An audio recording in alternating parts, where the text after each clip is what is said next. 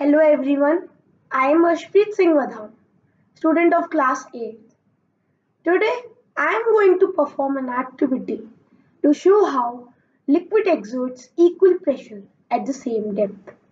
For this activity, we require a plastic bottle and we will make some holes at the same height from the bottom of the bottle and we will fill the bottle with water.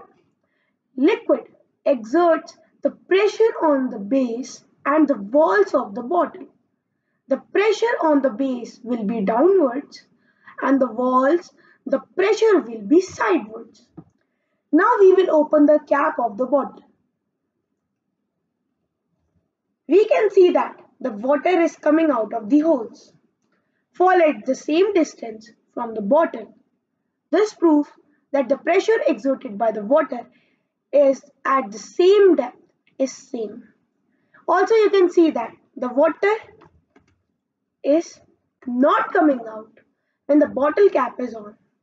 The reason behind this is that the pressure exerted by the outside air is more than the pressure exerted by the water inside. I hope you liked my experiment. Thank you.